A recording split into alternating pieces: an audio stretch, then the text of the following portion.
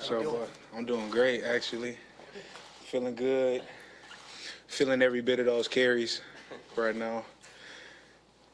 Is that just the best you felt all season long with kind of the ups and downs you've gone through? I'm not sure because we won games that was kind of tough, but I can say that it was more gratifying because it's God's time, and the time is now. We in the playoffs, and we had some struggles and some adversity, during the season, up and down with the run game and everything like that. But like I always say, that's God's time and not man's. We've heard a lot of people say this game kind of felt like Seahawks football with the run game and the defense. Most definitely. Is that how you felt? Most definitely. I think offensively, defensively, even in the kicking game, we had our identity. We wanted to run the ball. We wanted to do it on the ground. We wanted to maintain our identity and stay true, and that's exactly what we did and showed. And tonight, we had a great week of preparation also. We've been running the ball. The offensive line been doing a great job, tremendous job, and we know the defense is going to hold us down, and those guys did a great job. Break Marshawn Lynch's postseason record. Ain't a lot, Marshawn Lynch, looked up to him, still do, still communicate with him, still talk to him. Just over time, I'll just reminisce back when I was younger, just watching him. Like, man, hopefully one day, and that day is now. So, I'm kind of lost for words, man. I'm so grateful for the opportunity, man, just to be a part of this whole organization. I'm just a kid from Flint, man. Nothing special. I'm a kid from Flint just with a lot of heart and toughness and just want to go as far as I can. When's the last time you talked to Marshawn? I think maybe a few weeks ago. Yeah, he came over by the building and, I got a chance to talk to him and he just wanted to make sure that my mind was right going into this into the playoffs and everything like that. But other than that, I mean, he just Marshawn. See Russell coming downfield blocking for you on that long. Yeah, I did.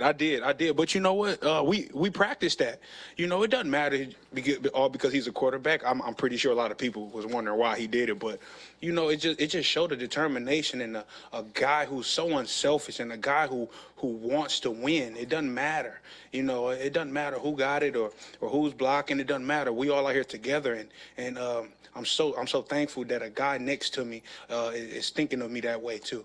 When you got in the end zone, it seemed like you jumped out 10 feet in the air, like maybe twice in that span once you got in the end zone. Just what was going through your head? I'm excited. I'm like I told you, I'm still a kid from Flint, Michigan. When I get excited, I jump around a lot, as y'all can see, and I try to show it. I try to express it, and also I know my offensive linemen, they love it. They love it when I jump up and I give them a headbutt and stuff like that. Try to juice these guys up, man. It's just one of those things where I'm grateful to, even touch the football and to even more grateful to get in the end zone.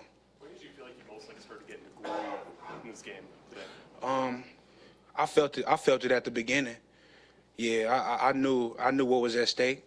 My offensive line knew what was at stake. This whole team, we playing for keeps. It doesn't matter. It's the playoffs. It's time to go. Whoever riding, we riding. Whoever not, they got to go. And everybody in this team, in this locker room, they riding. You mentioned your offensive line. Pete said that was the best they've run blocked maybe all year. How'd it look from your vantage point? We was in sync. We gelled together pretty good, and I'm so proud of those guys because we got some new guys in there. We got some young guys in there, and for them to take on this challenge, they did a phenomenal job, and I'm so proud of those guys. And I just can't wait to get back to practice with those big fellas, man, because we can only grow. We can only get better. Thomas, you're in a sequence where you're running the ball consistently like that. Talk about your offensive line. What's it like in the huddle? Are they kind of like, let's keep rolling, we're feeling it right now, we're whipping those guys up front?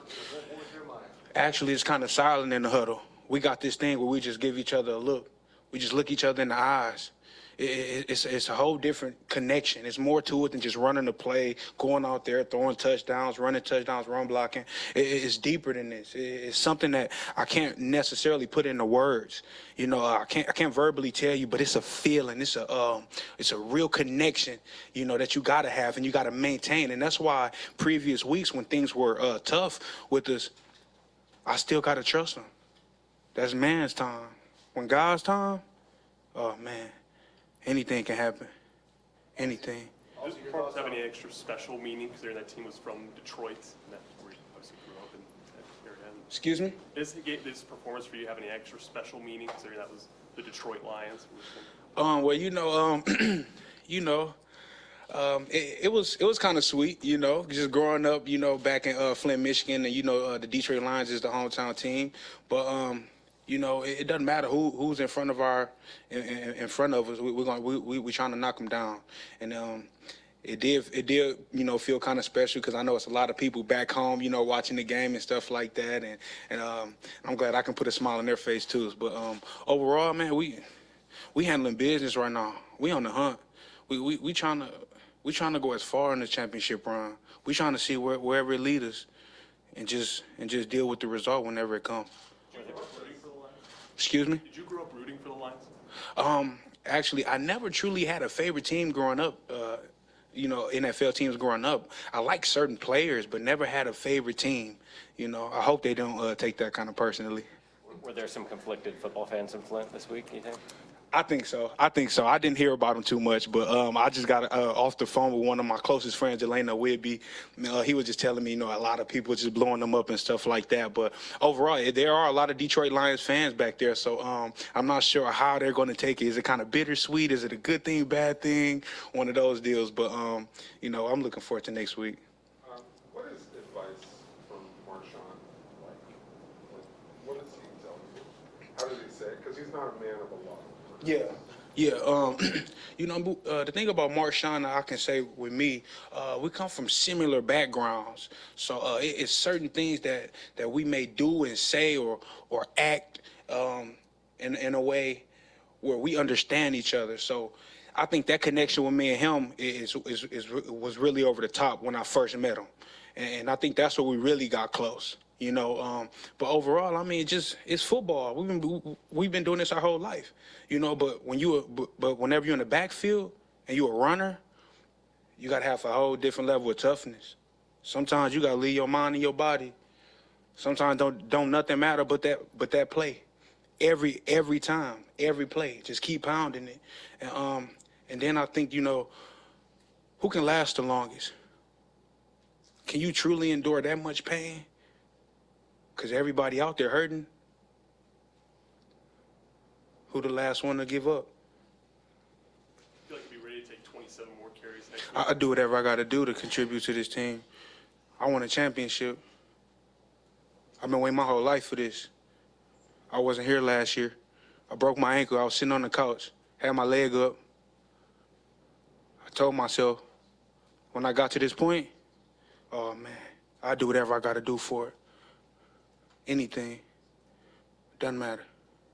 Thomas, I saw Pete, while you were sitting down in your locker, come over and give you a hug and say something to you before he left. What was his message? You know what? He was just so excited just to see me happy and just to see us win. And also, just how we did it.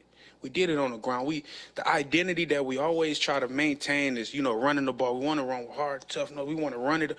And that's exactly what we did. So when we true to our identity and things of that nature, it feeds the crowd. It feeds the offense. It feeds the special teams, And that's one thing we want to maintain and carry out through the rest of this journey. Anything else, guys? You got banged up a little bit on a run down the right-hand side, went out for a play. What exactly happened there? You know what? If I could remember, I would tell you. But out of those 27 carries, man, each one was hard. Each one was hard. And I'm not sure exactly the run that you're talking about, but I'll be fine. I'm pretty sure I'll be pretty fine. But overall, man, it's football. We're gonna have nicks and bruises. People out here, we playing for keeps, just like them. They're grown men too. They trying to hurt me. I'm trying to hurt them. It's vice versa. It's a part of the game. We know what's at stake. So that's really it. Thank you. Thanks, Thomas. Thank you, guys. Thank you.